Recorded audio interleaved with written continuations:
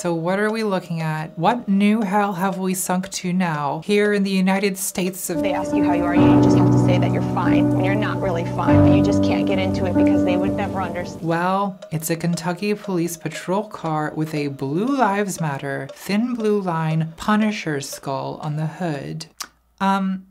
There's a lot to unpack here. But let's stick to tradition and begin by examining the skull. The skull is the symbol of the Punisher, the Marvel Comics vigilante anti-hero. The Punisher's real name is Frank Castiglione, but he changed it to Frank Castle, I guess because he's ashamed of his Sicilian heritage. Disappointing. Frank Castle is an ex-Marine whose wife and kids are murdered by the mob, leaving him an empty husk of a man whose only consolation is his obsession with revenge. Yeah. There's been a lot of TV and movie adaptations of the Punisher, and as research for this video, I did watch all of them, and my conclusion is that the best one is the 1989 version where Dolph Lundgren dyes his hair black to pass as Sicilian and runs around naked and sweaty in the sewers, worshipping the god of vengeance at a shrine of trash. You know, just like the police do. Hi, I'm Natalie, creator of ContraPoints. And no, I'm not a cat girl, I'm a cat woman. I'm sorry you're intimidated by that. Look, I'm tired of only being valued for my petite, heterosexual body. I'd like to be recognized for my worth as a mother, as a wife, and as a woman with values. Just kidding, I'm trash. Let's talk about justice, Ulu. Justice is when I get lots of head pats. Yeah. The Punisher's main quest is to kill all the mobsters who murdered his family, but once he gets revenge, he can't stop killing, because it's the only thing that gives meaning to his shitty life. So he wages a one-man war on organized crime. But no matter how many bad guys he kills, it's never enough, because new criminals just come along and take the place of the old ones. It's like a cycle where violence begets violence and nothing ever really changes. It's almost like this comic book is trying to tell us something about the nature of crime and punishment. But you know what? Let's not overthink this. Sure, just slap a giant skull on the car. Great. Perfect. Are we the baddies? Look, maybe you're assuming I'm one of these libtarded, Antifa sympathizing, big government anarchists who sits behind my iPhone with my latte criticizing the police even though I could never do a job 1/10 as difficult as theirs. And to that I say,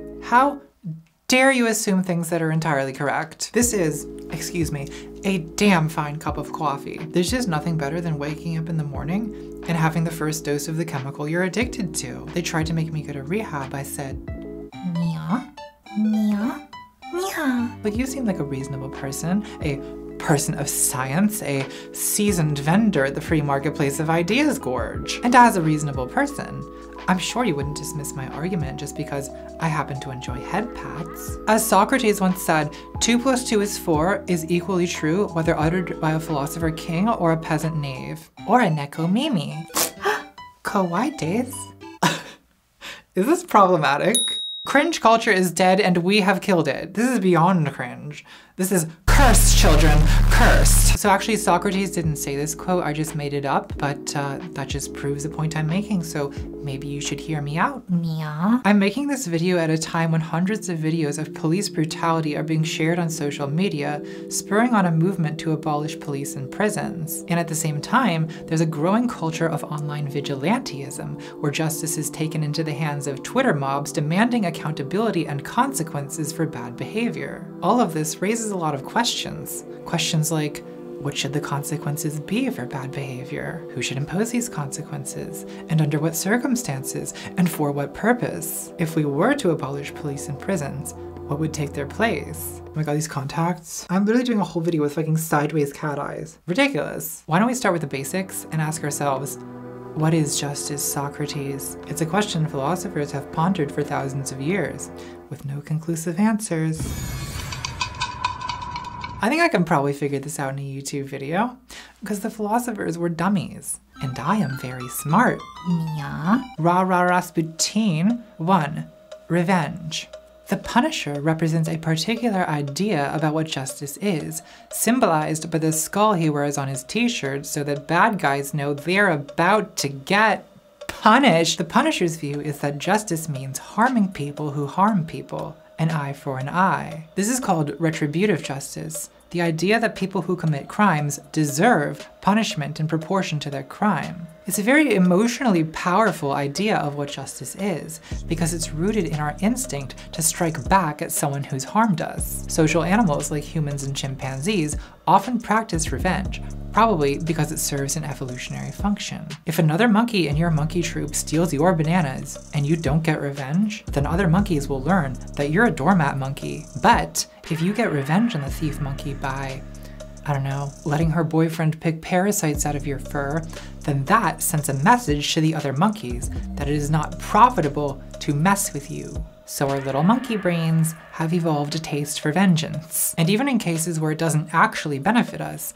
our desire for retribution is strong, and our little monkey brains reward us with a pleasant feeling of catharsis when justice of this kind is served. So of course, there's a lot of content out there devoted to scratching this itch. For example, there's a subreddit called r/JusticeServed with 1.5 million subscribers. I first found Justice Served when the popular feed showed me this post of 2 teenage thieves stripped naked, humiliated, and photographed as punishment. And all this celebrated under the heading, Police Justice. In fact, before the murder of George Floyd by police, the description of the community was, now with 20% more police brutality.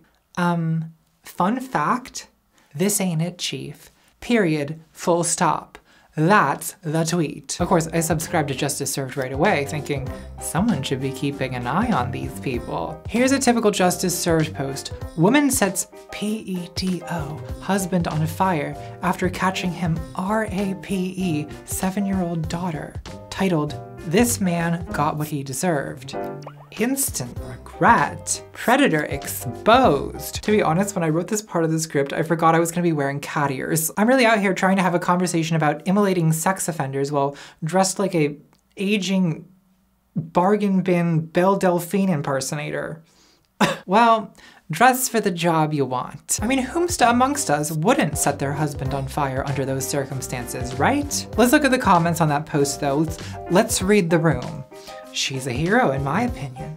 Should have had it live on television. Give her a medal. Give her 2 medals. So most people are in favor of setting predators ablaze, but you know, there's always a couple buzzkills in there whining as usual about, oh, maybe we shouldn't be cheering on burning people alive with no due process and no evidence. Lots of men like to fuck my wife because I'm too busy crying about due process. But those people get shouted down pretty fast. They get called pedo simps. Pedo simp. So Justice Served is a community for people to gather together and bond over our shared love of extrajudicial violence. But of course, there's always someone who takes it a little too far. On this video of a thief being kicked in the head until his face is a bloody pulp, one commenter says, "That's a justice boner for me. I dream of the day I catch the thieves that stole from me and kick the life out of them."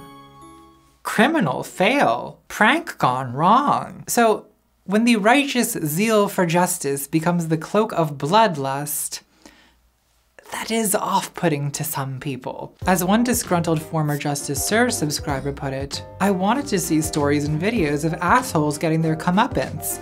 Instead, I got bombarded with an angry, toxic moral absolutism. Everything is black and white with them. If you don't support mutilating someone beyond repair, then you must support giving them a slap on the wrist and letting them fuck your wife. Unsubscribed. But even this liberal cuckold still wanted to watch videos of assholes getting their comeuppance. I think pretty much everyone is capable of enjoying some version of this type of content. There's a lot of subgenres. You've got justice porn, play stupid games, win stupid prizes, instant karma, bad parking revenge, predator poaching, what are you just shooting? Serial killer sentenced to death and the whole train clapped, instant justice was served, karma fails, stupid people getting what they deserved. Karma, a lot of this content has kind of a right-wing feel to it. Unmarked police justice, criminal gets shot after fighting cop, home invader takes shotgun blast to the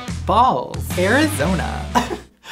Just Arizona. What more is there to say? Arizona. Justice served. Punished. It reminds me of NRA people who spend 10 hours a day fantasizing about how they're gonna kill home intruders with the gun they keep in the bathroom. But I don't think this longing for retribution is distinctively right-wing. Left-wing people have the exact same emotional response. They just have it in different situations. Think about the jubilation on Twitter when they get a racist Karen fired. Remember that ugly hag Lisa who harassed a black man in front of an apartment building? Karma. And she got her husband fired. Dumb bitch really should have minded her business. Love to see it. She will probably end up with community service and a fine, but I would love to see her in jail for at least 6 months. Firing them was not enough. Life in prison. Life in prison. An example I personally enjoy is that video of Daniel Holtzclaw, the cop who abused his power to sexually assault a series of black women, crying in court as he's sentenced to serve 263 years in prison. He just cannot believe that he's actually facing consequences for this. And of course, there's the much savored vigilante punching of Nazi Richard Spencer. Let's watch it now. Please try not to enjoy this. Remember, this is purely for educational, monetizable purposes. It's Pepe's become kind of a symbol. That was informative, but let's be honest, the reason that video was so popular is people just enjoyed watching an Nazi get what he deserves. Justice served. Punished. Smashing. Very happy gay sounds, Lulu. Remember to smash subscribe. So this punitive, retributive impulse, no matter how righteous it feels, is still basically a situational form of sadism, of schadenfreude. The satisfaction of justice served is the pleasure we take in inflicting or witnessing the suffering of someone who deserves it. Now the phrase deserves it is doing a lot of work here. The correct use of that phrase is the difference between a morally well-adjusted person and someone who's hiding bodies in the crawl space. It puts the lotion on its skin, yeah. But people generally agree that those who harm others deserve to be harmed themselves. It's why we love stories about revenge. Stories like Mean Girls, The Crow, Old Boy, Titus Andronicus, and Matilda. Much too good for children. Revenge is such a popular plotline because it's easy for people to identify with a revenge-seeking protagonist, and it's just the easiest way to hype people up about spectacles of violence. This technique was used in one of the first books ever, The Odyssey by Homer. I stole this copy from my high school, and I stole this copy from my college. I still just read the Spark Notes. Well, let's read it now. See, I knew this would be useful someday.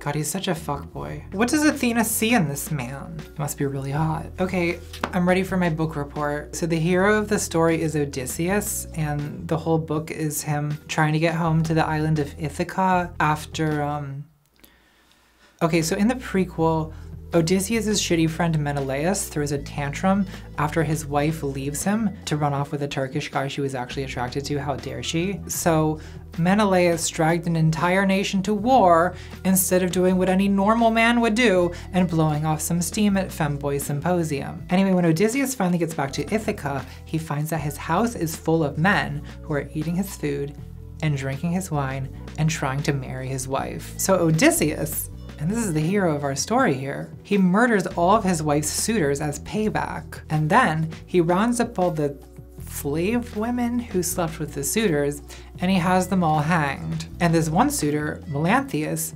Odysseus ties him up and cuts off his ears and nose and feet and then rips off his genitals to feed to the dogs. In reading this, I guess I find myself asking, was this really necessary? Like, as a test reader, my feedback for Homer is maybe workshop this. I mean, super unlikable protagonist. Really kind of kills it for me. I guess it's a male protagonist and you can get away with making them unlikable because men love hearing about assholes. That's why they watch my channel. But the crazy thing is, I don't think Odysseus is supposed to be an asshole. The text seems to approve of what he does to the suitors and to his slaves. Yikes. Disappointing. Casual reminder that Odysseus kills his slaves. It isn't a good look. Wow, this blew up. I don't have a SoundCloud. Give me money. Oh my god, this contact is fully horizontal. This is the last time we're doing cat eye contacts. Fuck this. It just seems disproportionate, you know? Like, it's not even eye for an eye because the suitors didn't kill anyone. They were basically just rude to Odysseus. But I guess you have to understand this kind of thing in cultural context. They came into his home and they disrespected his wife, and probably she was into it, but whatever, we'll play along. So that was an affront to Odysseus's honor. And on the island of Ithaca in the year 1000 BC or whatever, honor was everything. Because this was a pre-legal society. No laws, no courts, no cops, school's out, fuck 12. So honor is a code of conduct enforced by reputation, and that's what kept people from stealing and lying and murdering each other, though it was also often the thing causing them to murder each other, because back then honor was the only thing protecting people from being taken advantage of. If you're an ancient Mycenaean king, and someone invites themselves into your house and drinks your wine and seduces your wife, well, you can't let them get away with that, because then people will walk all over you. So you need to get revenge to protect your honor, to maintain your reputation as a person who is not to be messed with. It's also the point of hard masculinity in honor cultures. Hard masculinity is a defensive posture, an intimidating posture. It showcases strength and hides vulnerability. We call it toxic masculinity now because in our society, it's destructive and dysfunctional. We've moved beyond the need for this, which is why it's possible for me to exist. If society collapses and we go back to Achilles and Odysseus, I'm in danger. I'm much too delicate for this Mycenaean savagery. Back in Homer's time, I'd be a slave at Femboy Symposium. Extremely sad gay sounds. Nya. But for people in situations where appealing to community or state law enforcement is not an option, such as kings of ancient Mediterranean islands, or gangsters who need to resolve conflicts outside of the law, or Wild West cowboys, hard masculinity has a function. It's a warning signal, like a skull t-shirt, or the stripes on a poisonous snake. And the poison is vengeance. Justice served. So revenge is arguably the most basic form of retributive justice. The philosopher Francis Bacon defined revenge as wild justice, according to the first paragraph of the Wikipedia article about revenge. Research. I am very smart, Nya. But in most modern legal systems, revenge is frowned upon, and for pretty good reasons. An eye for an eye will make the whole world blind, didn't you know that? If someone harms you and you get revenge by killing him, then his family is going to try to get revenge by killing you. It's a cycle of smashing. At the end of the Odyssey, the families of the suitors Odysseus killed band together and plot to get revenge by killing Odysseus. And literally the last thing that happens in the Odyssey is that the goddess Athena, who has an inexplicable lady boner for Odysseus, steps in and saves him by just making the families forget that Odysseus killed their children. So only divine intervention and amnesia stops the cycle of violence. But in reality, that doesn't happen very much, so these cycles can last for decades or even centuries. In Albania, there's an ancient code called the canon, which requires a family to commit murder in order to preserve their honor when another family offends against them. Life for life,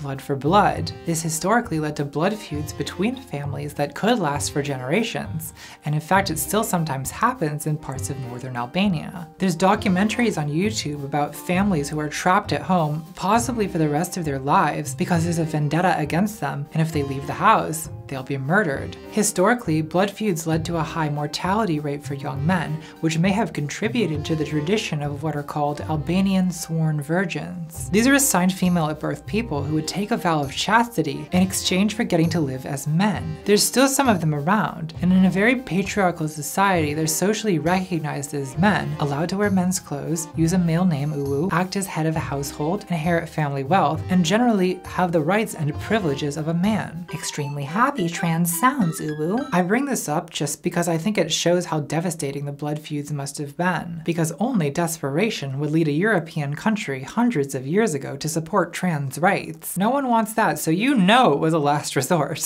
Sworn virgins weren't transgender. Most were compelled to provide I for their know that, family sweaty. if It they was didn't just a do it for joke, their okay? feelings. Calm down. Revenge cycles also happen on a larger scale between communities, nations, ethnicities, religions. I'm worried if I give a real example, I'll be canceled for seeming neutral about a conflict where I'm supposed to take a side, so In the interest of cowardice, let's say that the cat girls bomb the dog girls, and then the dog girls bomb the cat girls, and that cycle repeats for a few decades, and by that point, both nations have such a long and bitter list of grievances against each other that reconciliation is close to impossible. Extremely angry gay sounds. Nya. So a revenge-based code of honor is not really an ideal justice system. It's bloody, it's chaotic, and it produces these endless cycles of violence.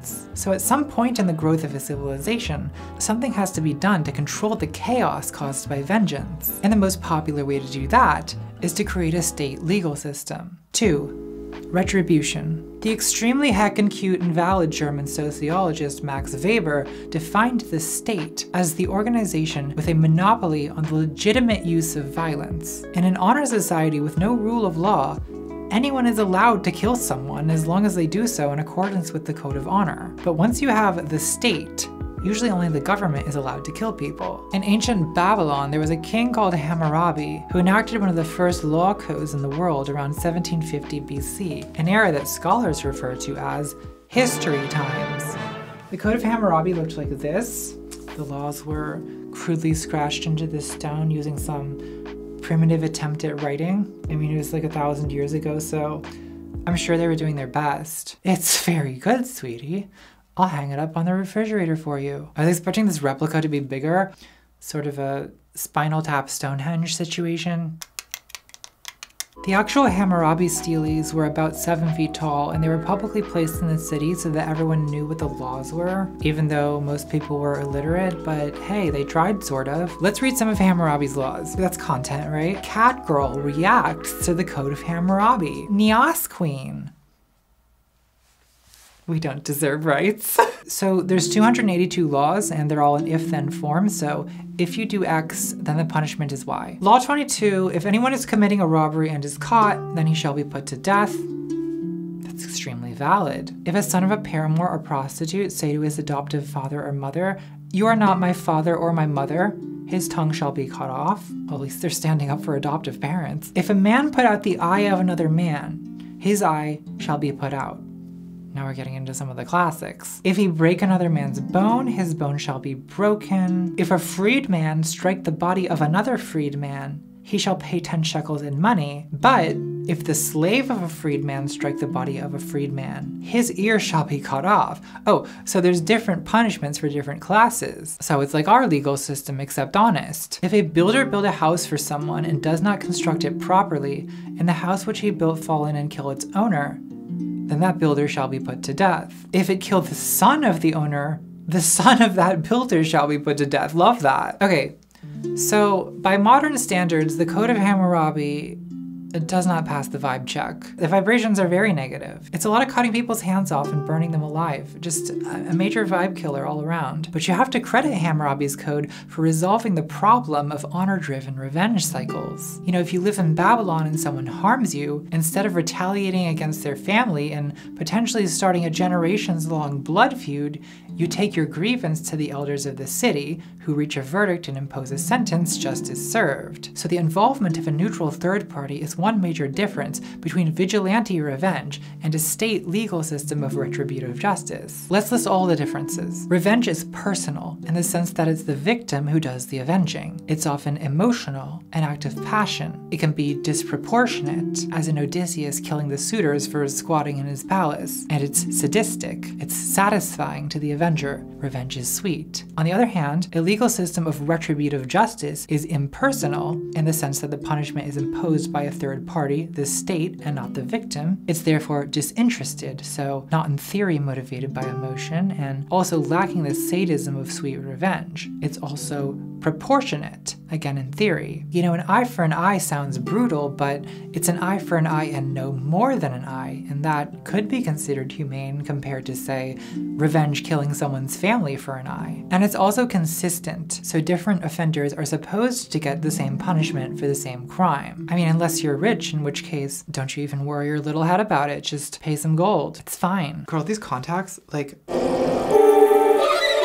So there are supposed to be these differences between revenge and retributive justice, which is why it's so inappropriate for law enforcement to identify with the outlaw punisher. Modern criminal sentencing accepts retribution as a goal while rejecting revenge as lawless. However, I feel that retributive justice is still spiritually akin to revenge. It scratches the same emotional itch. It's basically revenge by proxy. If revenge is wild justice, then retributive justice is domesticated revenge. In both cases, there's a drive to restore the moral order of things, to balance out the karma by harming the person who caused harm, sometimes in a poetic justice kind of way. Like in the Code of Hammurabi, there's this symbolic retaliation of punishing the body part that you offended with, cutting off the hand that struck the father, cutting off the breasts of the wet nurse who switched the babies, cutting out the tongue that renounced its parents. There's a kind of aesthetic dimension to this,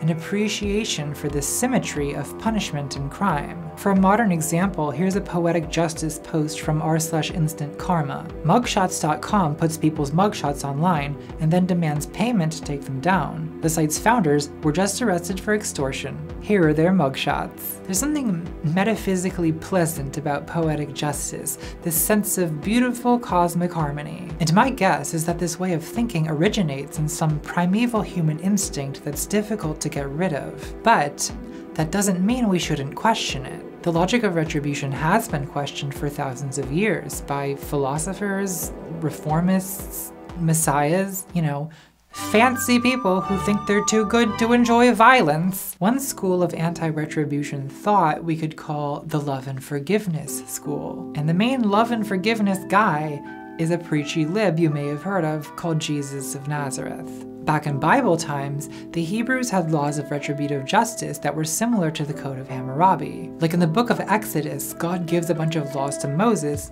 including some relaunches of Hammurabi classics. Viewers at home may now open up your Bibles to Exodus 21:22. If people are fighting and hit a pregnant woman and she gives birth prematurely, but there is no serious injury, the offender must be fined whatever the woman's husband demands and the court allows. But if there is serious injury, you are to take life for life, eye for eye, tooth for tooth, hand for hand, foot for foot, burn for burn, wound for wound, bruise for bruise, Head pats for head pats. Welcome to Cowgirl Bible Study, Neil. Extremely devotional gay sounds, Zulu. I feel very spiritually aroused right now. My third eye chakra, dripping. Macaroni in a pot. I need Jesus. I'm so sorry. So the law of Moses is pretty based and uncucked. It's basically an eye for an eye, don't be a homo, basic common sense. But then Jesus comes along and he's riding his high horse of love and forgiveness. In Matthew 26:52, a disciple tries to defend Jesus from being arrested after Judas betrays him, but Jesus says, "Put your sword back in its place, Spartacus. All who draw the sword will die by the sword." Now, some people read that as saying that violence begets violence and should be renounced, even to the point where you shouldn't defend yourself, which is peak radical centrism, denying the right of marginalized people to defend themselves. Rethink this. It gets worse. In the Sermon on the Mount, Jesus says, "Love your enemies and pray for those who persecute you." Love your enemies? But I don't want to love my enemies. No loving, smashing. But maybe Jesus wasn't as literal minded as that. Religion is a very subjective thing, and I have my own Bible interpretations, and my personal view is that a lot of what Jesus says is actually sarcasm. Like, consider Matthew 5:38. Why is no one talking about Matthew 5:38? Jesus says, "You've heard that it was said, an eye for an eye and a tooth for a tooth. But I say to you, do not resist an evildoer. But if anyone strikes you on the right cheek, turn the other also." Think of the drama of what he's asking you to do here. Someone strikes you across the face and you go, ugh.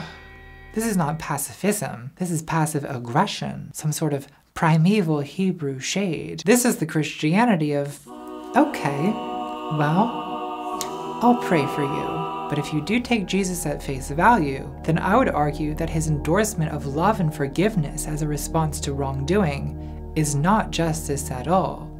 it's an alternative to justice. In the absence of justice, forgiveness is an emotional unburdening of the resentment and anger that victims of injustice experience. And religion often provides this release, instructing people not to worry too much about serving earthly justice, because justice is really God's business, and He'll take care of that when the day of judgment comes. It's a little bit like in Hinduism and Buddhism, there's the idea of karma, which is like a cosmic law of moral cause and effect that exists independently of any god or human institution. You reap what you sow, basically, so maybe don't worry about injustice too much, because karma will take care of it. This kind of thinking is sometimes called the just world fallacy, the cognitive bias that sees the world as inherently fair and good. Everything happens for a reason. If something really horrible happens, like a child is murdered, people say there's a special place in God's kingdom for little angels taken up so soon. And then they'll fantasize about the killer going to hell and being anally demolished by fire demons or whatever. People reassure themselves like this because it relieves the stress of enduring unresolved injustice. In the Bible, the book of Job deals with the problem of injustice. Why do bad things happen to good people? And the answer is, just don't worry about it. It's part of God's plan. It'll all work out in the end. It's fine. Everything's fine. The alternative is being burdened with the awareness that the world is just kind of very not good, in which case you might start getting ideas in your head about, I don't know, maybe changing some things. I guess I should disclaimer that hashtag not all religion, and obviously many political activists have been influenced by faith, but let's put a pin in that for now. 3. Utilitarianism. So there's also a secular tradition of anti-retribution thinking, which tries to define justice as something other than retaliation. Utilitarian reformists have argued that the goal of criminal justice should be to improve society, rather than punishment for punishment's sake. Utilitarianism is the moral theory which says that the right thing to do is whatever causes the highest ratio of human happiness to human suffering. So the utilitarian approach to punishment looks forward at preventing future crimes, where retribution looks backward at punishing past crimes, revenge by proxy. Some utilitarian punishment goals might be deterrence, punishing criminals as an incentive for others not to offend, or incapacitation of criminals in prisons, or rehabilitation of criminals, trying to educate or discipline them so that they can re-enter society. A lot of people consider these utilitarian goals to be more rational and scientific than retribution, which is very based in emotions. Also, the utilitarian idea of justice makes sense even if you don't believe in free will, because retribution really only makes sense if you believe that people freely choose their actions and are therefore culpable for their behavior and can be deserving of punishment. Because punishing someone for something they didn't meaningfully choose seems, well, the Greek historian Herodotus tells a story about the Persian king Xerxes ordering the sea to be whipped with 300 lashes after a storm destroyed his bridge, which seems irrational, right? To punish a force of nature. Leave my beautiful wet wife alone. It's debatable how free humans are, like we're at least partially products of our genetics, our environment, our upbringing, our Hogwarts house, the placement of Venus in our natal chart, dry, oily, or combination. And modern criminal sentencing tries to take all of that into consideration. Like, you might get a lighter sentence if you argue that, your mother never took you to Disneyland. It was a crime of passion. Through no fault of my own, I was high on bath salts at the time of the tax evasion, Your Honor. A lot of the language around punishment in our legal system is utilitarian, like prisons are called correctional facilities and not retribution cages. But correctional facilities is a euphemism, because the fact is, these facilities are not doing very much correcting. I'm sorry. In the United States, 2/3 of released prisoners are rearrested within 3 years, and 76% are rearrested within 5 years. And just think about the way we talk about incarceration. Like, if someone really evil gets a long sentence, we say, good, I hope he rots in prison. Like, when was the last time you heard about a criminal sentencing and someone said, good, the proven efficacy of our correctional facilities will rehabilitate this man and release him a contributing member of his community. So even the institutions we have that are supposed to serve a correctional or rehabilitative function are still obviously satisfying our urge to punish. I think the problem with utilitarianism is that while it's very rational, it's often offensive to human emotions. And you can say facts don't care about your feelings, we shouldn't be basing our legal system on whatever sadistic caprice passes through your mind, and I agree with you. But the fact remains, if someone hurts your child, you don't want to rehabilitate him.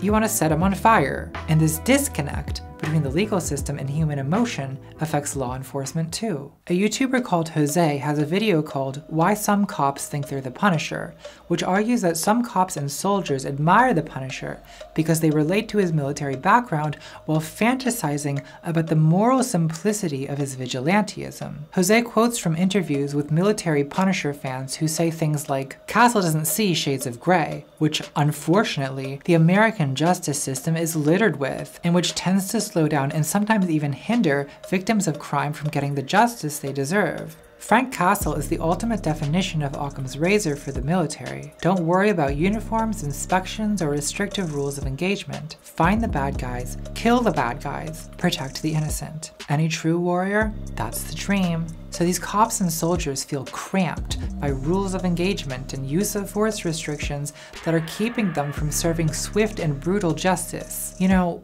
law enforcement would be a lot easier if it weren't for all these pesky laws. There's a childish simplicity and dualism to this moral worldview. Find the bad guys, kill the bad guys. Again, it reminds me of the NRA rhetoric about how you need a good guy with a gun to stop a bad guy with a gun. They sound like 8-year-old boys playing cops and robbers. Good guys and bad guys. That's my impression of an 8-year-old boy. And to be fair, I totally understand the appeal of moral simplicity. People love justice served and instant karma videos for a reason. We take satisfaction in swift, decisive, elegant retribution. But the procedures of law enforcement and criminal justice don't allow for that. There's all these tedious roadblocks. Right to an attorney, right to remain silent, right to a fair trial, presumption of innocence. A lot of police wish they could simplify things by being judge, jury, and executioner. But the function of police is supposed to be limited to making arrests and initiating criminal investigations. They're not supposed to be walking avatars of karma dispensing free-form retribution in the streets at will, justice served, now with 20% more police brutality. But a lot of people defend the police when they behave like this because the thin-wristed civilians are just as emotionally frustrated by due process as the cops. Well, did I just say all lives are bastards?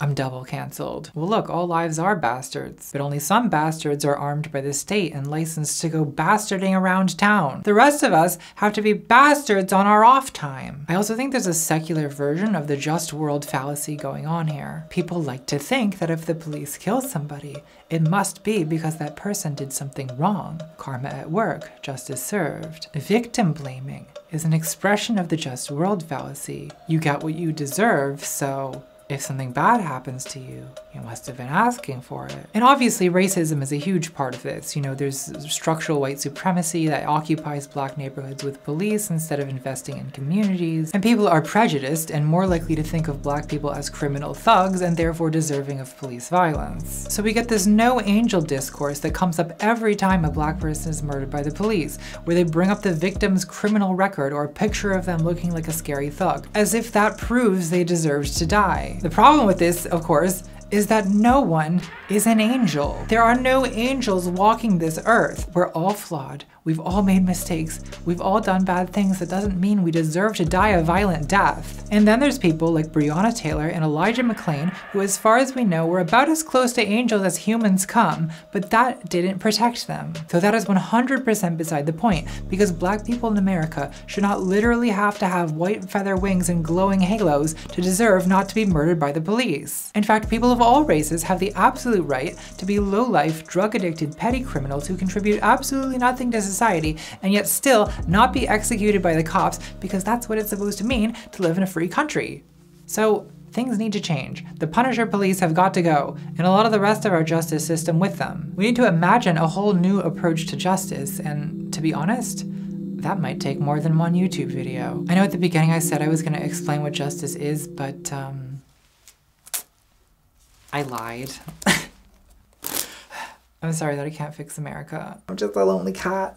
I guess the only solution is revolution. And by revolution, I do mean vote Democrat and then bully the Democrats into actually doing something. And If they don't listen, well, hang on, let me get this. Moshi Moshi. Hey, how are you, Days?